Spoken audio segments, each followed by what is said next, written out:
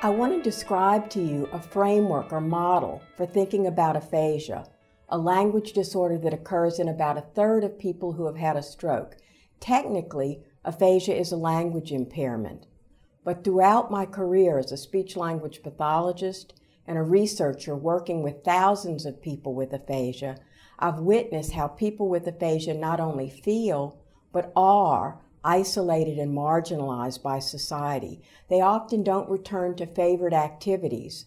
Friends drift away. Many feel unproductive and depressed, and families experience these impacts as well.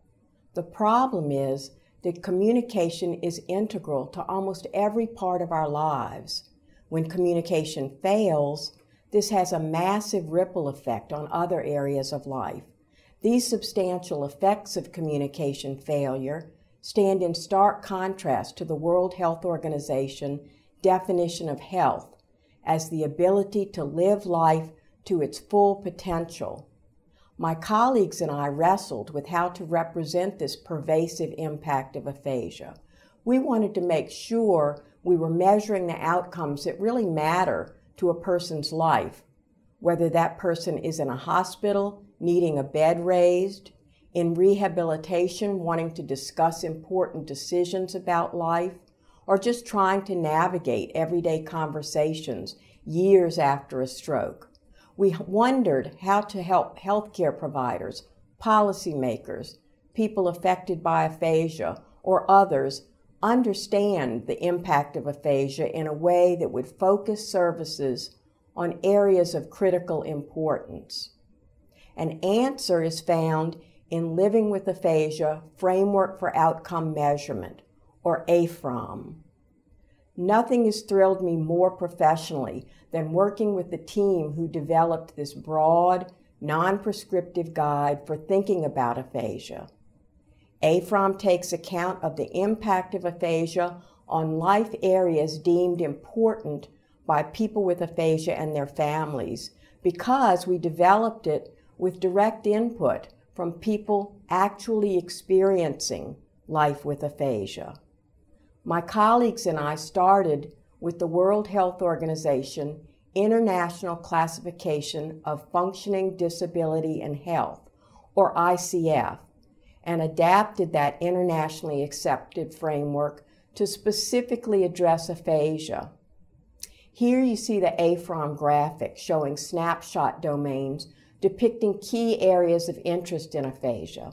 So let's have a look at each of these snapshot domains. At the bottom, language and related impairments refers to the linguistic and related cognitive processes required to speak, understand, read, and write. This area reflects the core underlying impairment in aphasia, the language disorder. Years ago, this is where I focused most of my attention in managing aphasia, working on things like naming common objects, forming a grammatical sentence, or following one-step instructions. In fact, speech-language pathologists typically test these sorts of isolated language tasks in order to assess the pattern and severity of core linguistic deficits. Participation refers to a person's involvement in his or her personally relevant life situations or roles.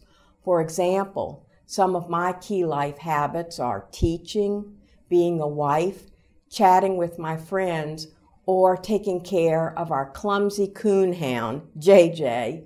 Our life habits and activities reflect who we are and what goes on in our daily lives, really the critical part of living life. This is where intervention for aphasia can really make a difference. In fact, as a clinician and researcher, I've learned that participation is the key to meaningful outcomes in aphasia. People affected by aphasia want to be engaged in activities and have meaningful relationships. These are directly associated with a higher quality of life. Personal factors include characteristics inherent to the person, such as age, gender, or culture. This domain also includes psychosocial characteristics, such as identity, personality, or confidence. I've seen so many people with aphasia experience changes in self-esteem and identity when faced with repeated communication breakdowns. I know if I suddenly had difficulty communicating, I would probably be afraid to try new things or go new places. I might feel embarrassed to see old friends or even answer the phone. Lack of confidence, lowered self-esteem, embarrassment, and anxiety can be devastating side effects of aphasia. So personal factors are a key part of the aphasia picture. Environment includes factors outside of the person with aphasia that influence communication. These factors might facilitate participation, or they might get in the way of communication and participation. When I visit a healthcare facility, I'm still amazed at how difficult these settings are to navigate. Imagine being in the hospital with aphasia. How would you figure out where to go for outpatient admissions? How would you sign a consent for surgery? How would you understand the doctor's instructions? These are barriers to participating in a major aspect of life, healthcare.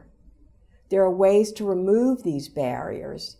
In fact, one of my all-time favorite activities has been writing about ways to reduce environmental barriers to help people with aphasia better experience life.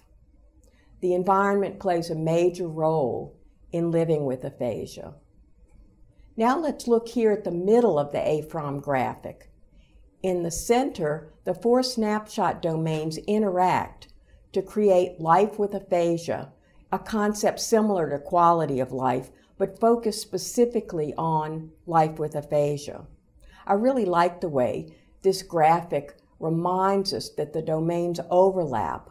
Life with aphasia results from the dynamic interaction of the language impairment, opportunities and success in participating in life, how one feels about oneself, and support of society and the external environment.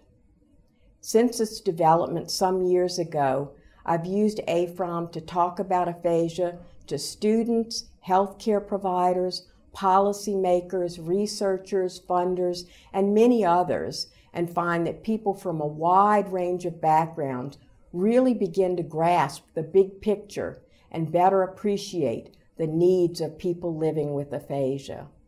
Using AFROM has made a huge difference in how I talk about aphasia, and a huge difference in how others understand the impact of aphasia.